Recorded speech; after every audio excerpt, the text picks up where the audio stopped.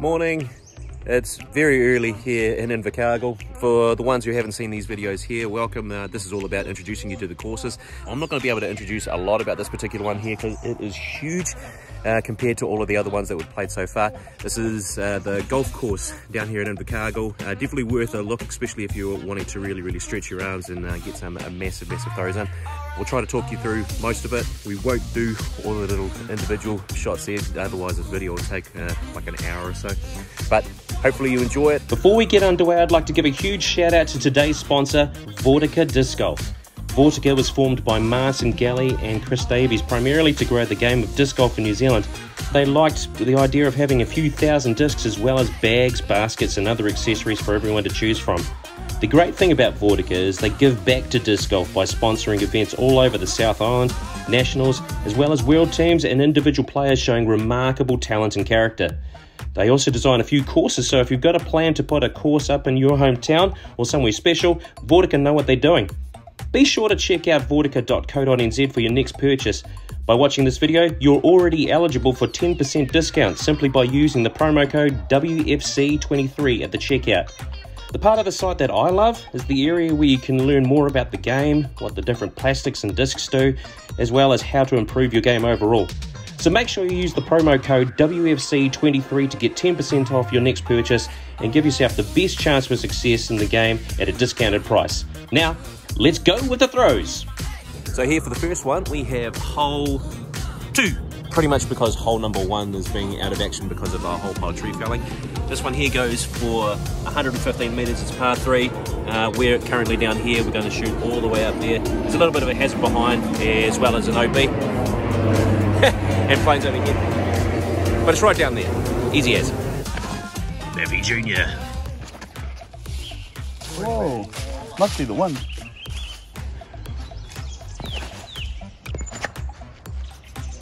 Yeah. Yeah. Get it? Oh.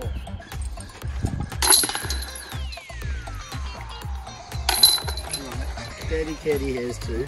Currently on hole 3, 122 metres, par 3. The big pine tree way down there. Yep. 122 metres is in between that and that small shrub. Oh! Oh, dang.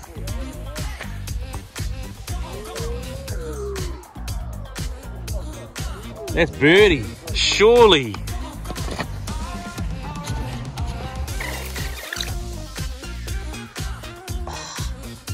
Had it all day.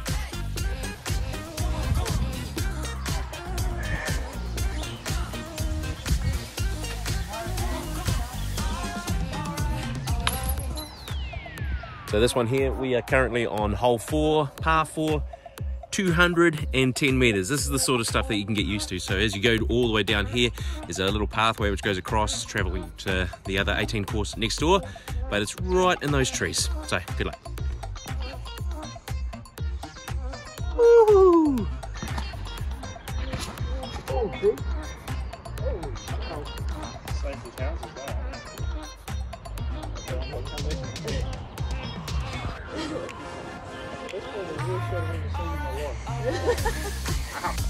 Here's us ready to go to all of ours, and here's Lance on the way to his, which I'm pretty sure is in Winton.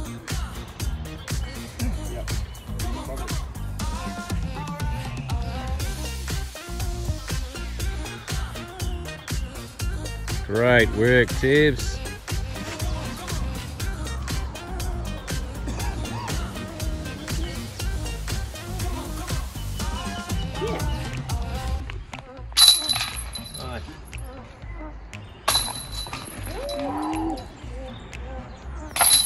This one here is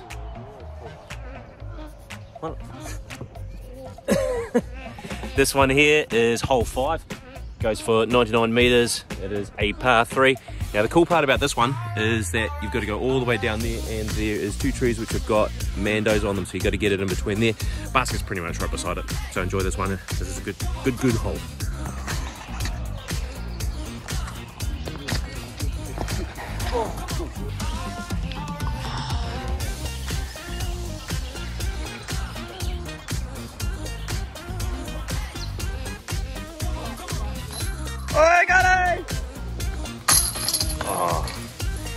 me with the par. One thing that this course has got going for it is it's picturesque. We've got wee pergolas, we've got some random kids castle thing over here, got a few weightlifting sort of things. So in amongst all of the other really cool stuff here with the golf course and the disc golf course as well, it's a really family friendly affair. Here is hole 6. Although it says it's par 4, supposedly it's par 5 on the old U-disc, 240 meters. Cool part about this one here is that when you are going down there, just drive it all the way down there. There is a little marker down there, so you need to go on the right hand side of that Mando, and then it's a nice wee channel all the way down there until the basket. Do take care not to go over the road, otherwise that's a little bit OB. Now you got a golf with me.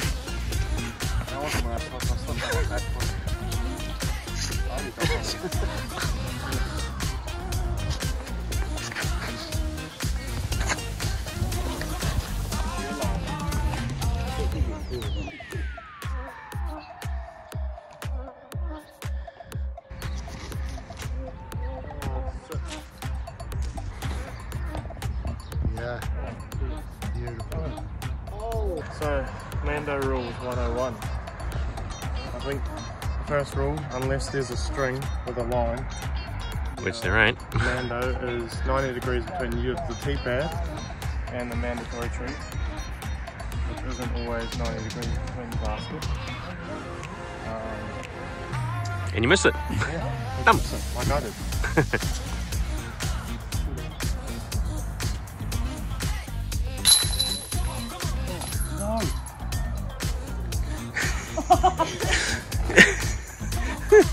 This one here, hole 7, is 110 meters. It is a par 4. This one's a gnarly one because there's some trees over there which we are trying to dodge. We have to actually go straight down and then hook a real hard right. So I don't think this is the right disc for it, but at least I can get into the right place. It should be fine. Unlucky. What? Still good shot.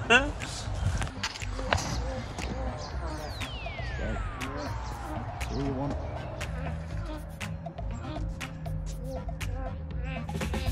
And there's doing donuts.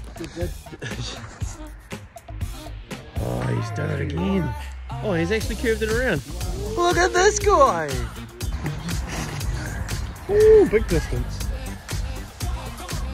Oh, has he cleared it? Yep. That tree helped out so much. Lovely work. Here we go, hole 8, par 3, 92 meters. This one is a tricky one to be able to spot, but all the way down there, and then there's a tree around about where there's some markers about there. So just make sure you get a good distance for this one. Good shot.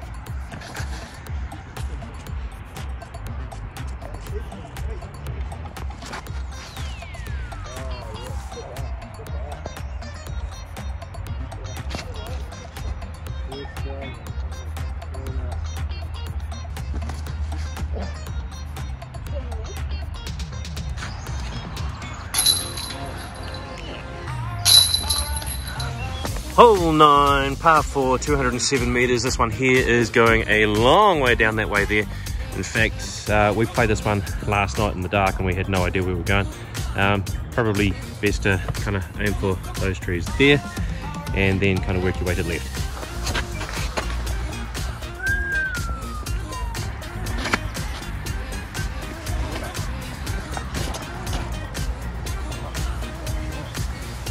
That's a good arc. So this one, aiming for in those trees. That's gonna make it tricky.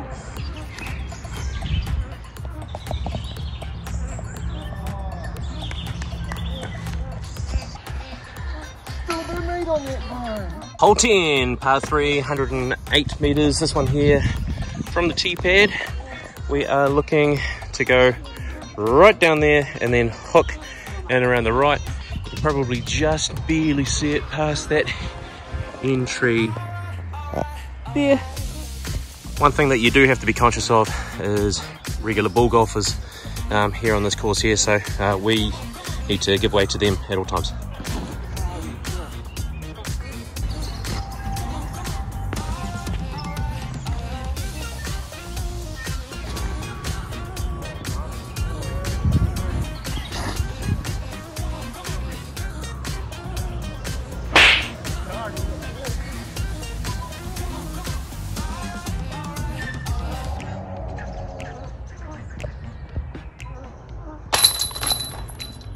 Mark, Mr. Vortico himself.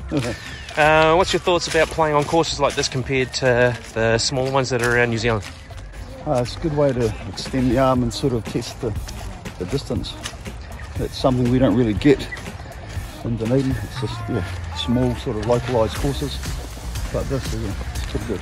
Yeah. So is there anything coming up there for Dunedin in regards to golf courses and stuff? We've got our Black Ice series coming up in a fortnight, with our first one in a fortnight at Island Park. So sweet, looking forward to that. Oh, great. Yeah, so that's Jack and myself. That's the ones that are starting. That's our first one for the year. So Island Park, and there's another one, Otakau, and then Port Chalmers, I think, eh? This is the last one, yeah. So nice, look forward to it. Keep an eye out. This is probably one of the most humbling of holes that I've ever had to play on. It is number 11, and we have thankfully it's a par 5, but pretty sure that says 354 meters. So unless you've got a really good arm and you can throw it nice and accurate, expect that you probably won't be scoring yourself an eagle on this one.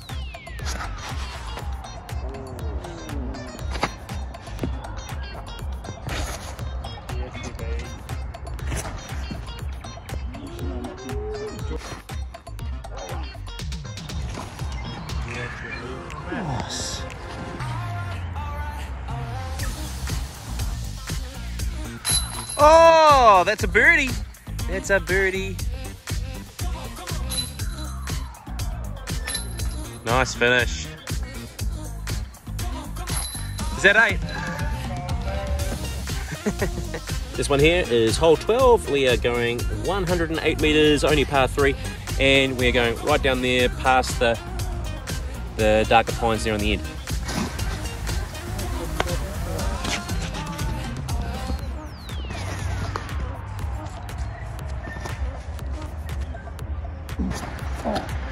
One. Yes.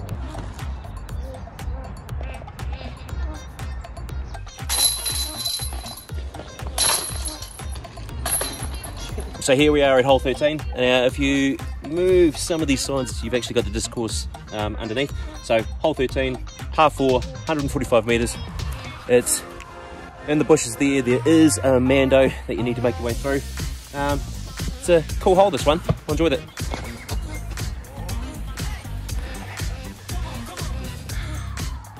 Is that?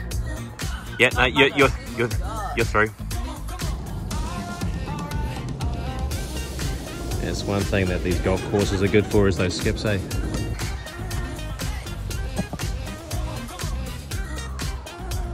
Oh, got him! Here we go, hole 14, par 3, 100 meters, and that's a lot of hedge there on that side, but it should be quite a bit of fun. Just got to get it in there.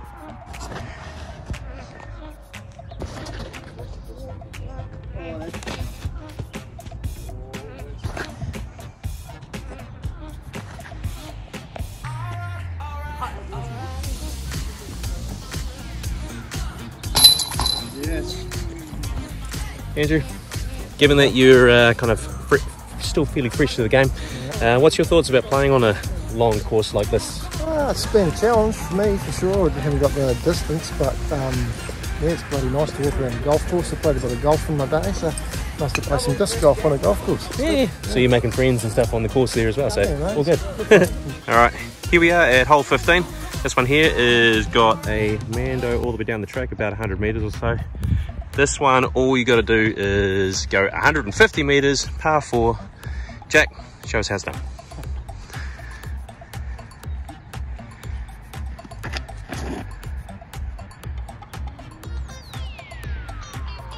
Oh, definitely made Mando out there.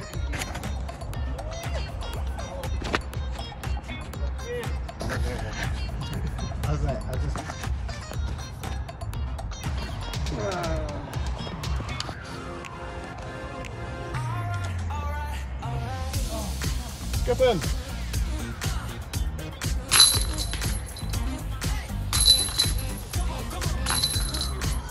Here we are at hole 16. Not that hole 16. Our hole 16. So this one here is 115, par 3. We've got the OB there. We've got a couple of hazard areas there as well. So we need to make sure that you stay away from the bunkers. With that, it is definitely an issue. So obviously you want to stay away from the green and those wee sand traps there as well. But 115 meters, pretty tempting.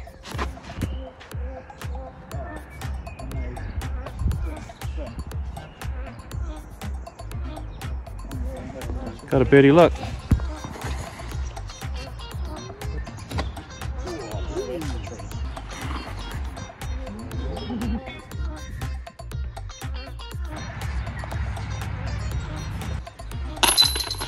Welcome to hole 17. This one here is a par 5, 255 meters. This one has got a long way to travel. So if you're looking down here from the tee pad, all the way down here.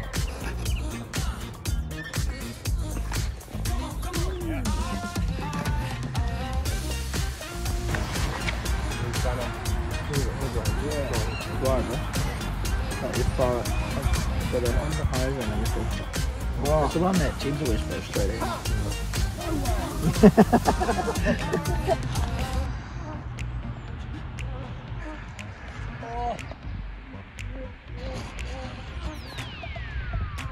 Right, you got the rangefinder out, mate. We've got the basket right there. What's the story?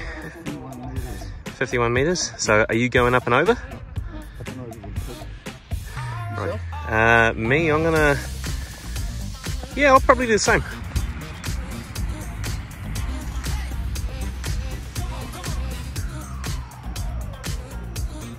Ta-da! Victory dance.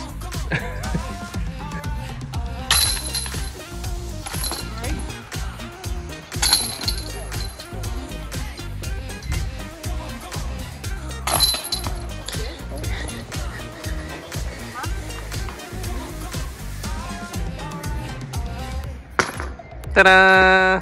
Final hole here, hole 18. It's a par 3. We've got 115 meters. Issue with this one is down the track, aiming towards the club rooms, you need to make sure that you are staying off the green. You need to make sure that you're staying out of that sand trap there. Otherwise, everything else is all good.